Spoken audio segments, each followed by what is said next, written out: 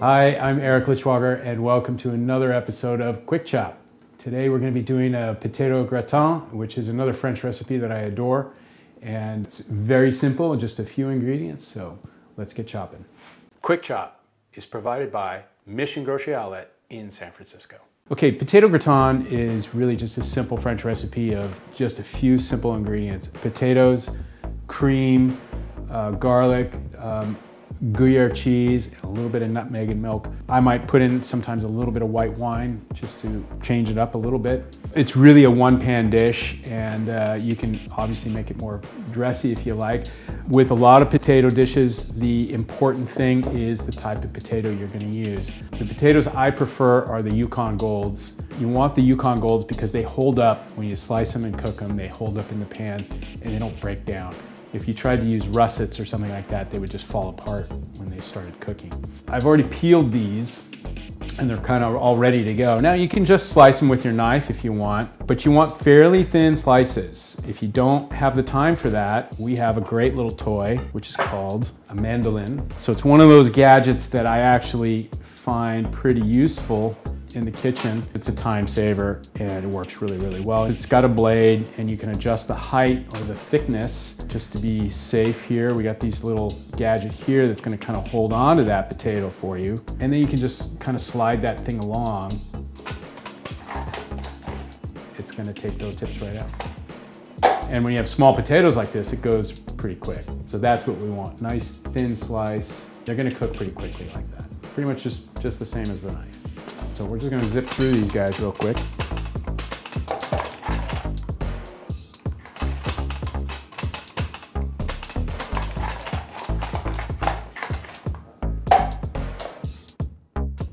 These things are very sharp, so it's good to keep your hands away.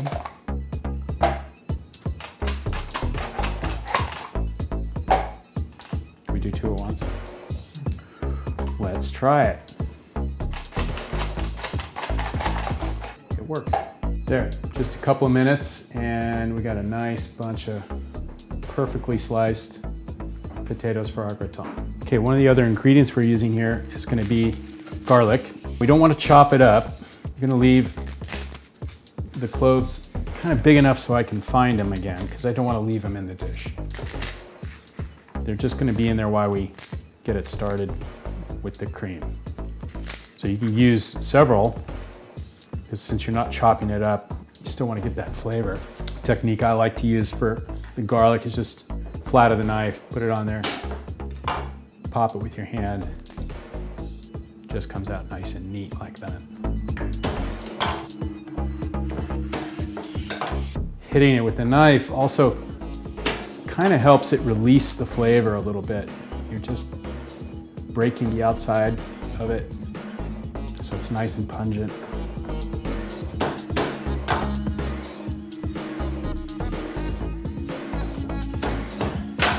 Grandmother taught me that. I'm going to start with some milk.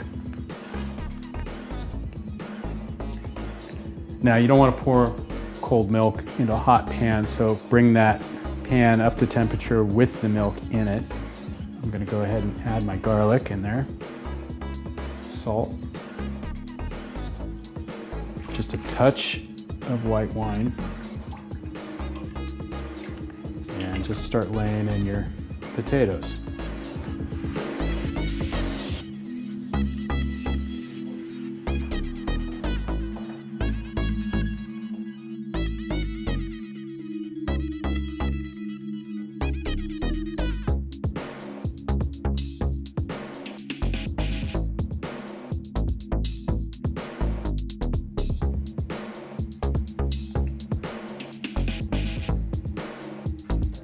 You can use shredded Gruyère.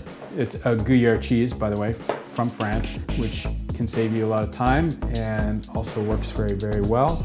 Or if you get the chunks like I did, I'm just gonna make some small, I'm just gonna slice all this up. How much cheese you want to use really depends upon you.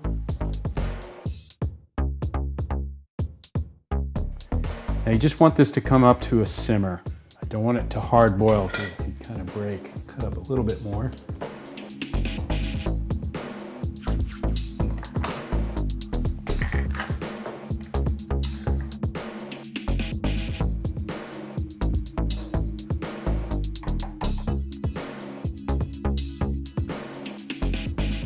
Okay, so it's kind of simmering a little bit here. The milk is actually starting to thicken just a bit. It's what we want. Now we could do this one pan. We could just kind of leave it in here, maybe fish the garlic out, but what we're gonna do is we're gonna put this in more of a presentation pan, like a casserole, then we'll put it in the oven. The important thing is keep an eye on it. Don't really walk away. The milk could, if you don't pay attention to it, it can boil over and make your stove a mess. So time on the potatoes, probably about 10 minutes at this, and you can kind of feel them. They don't need to be thoroughly cooked because we're gonna finish this in the oven. So we're like a medium-low heat right now. One of the beauties of using that mandolin to cut them thin is they're gonna cook pretty quickly.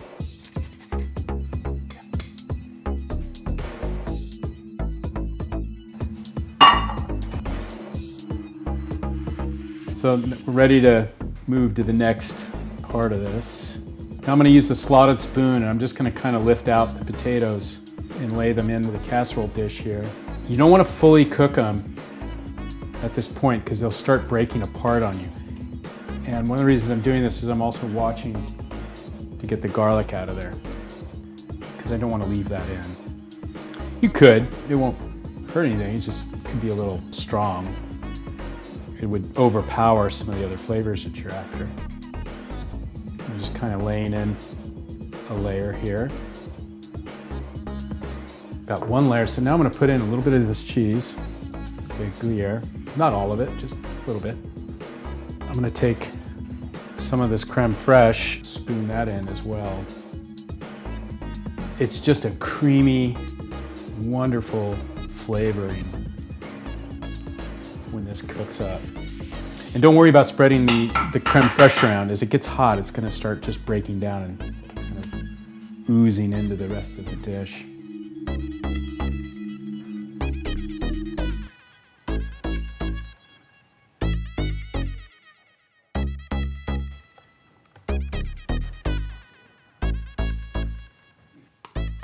That's about 5 ounces of the creme fraiche there. Yeah, a lot of these things you can get down the street here at the Mission Grocery Outlet. Great place, good pricing. You know, if they don't have it, I mean, you know, sometimes they don't always have the Gruyère, but that's fine. You can grab that someplace else.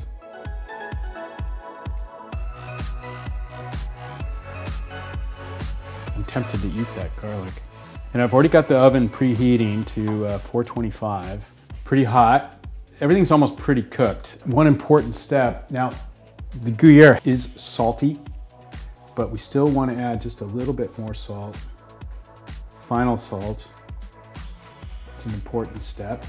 And then the nutmeg. So we do put nutmeg in this. So the thing with the nutmeg is I use the nutmeg nuts and just this grater, and I'm just gonna put that.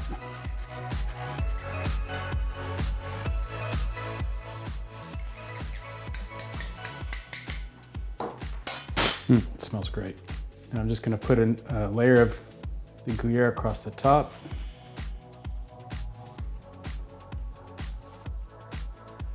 Now we're just gonna pour that mixture in over the rest.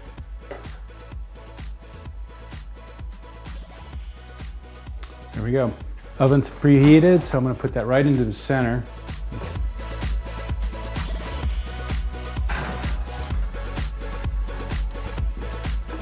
Now that's gonna stay in there for anywhere between 30 and 40 minutes. So we're just gonna let that bake. It'll get a nice brown on the edge, on the top of it. We'll just check it here periodically. Okay, so that's about 20 minutes now. It's nice simmering away, getting a little brown on the top, getting close to getting done. If it starts browning too much, you can obviously turn down the temperature just a little bit. Okay, we've been in there about 45 minutes. I'm gonna pull it out. Now, it's still bubbling pretty good, but that's okay. Now we're just gonna let it sit for a bit because it's gonna thicken up. So we're just gonna let that rest. Everything will kind of solidify a little bit. It's way too hot to eat now anyway. Looks good though.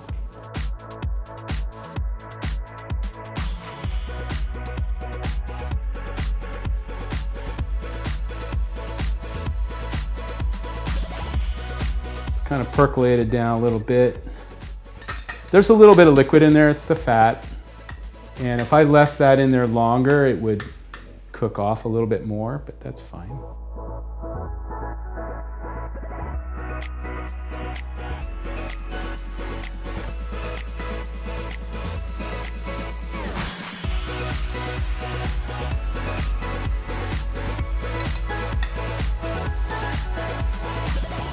There we go.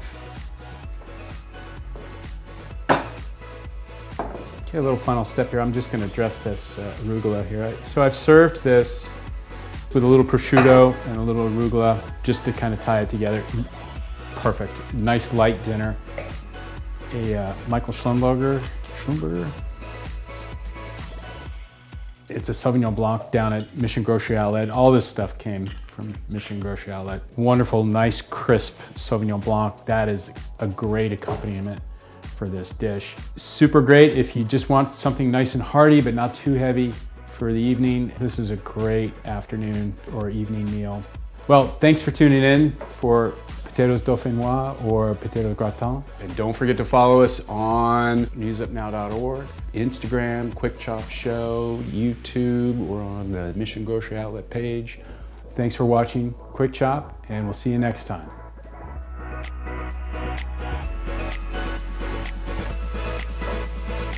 It's gonna go great. Let's try it.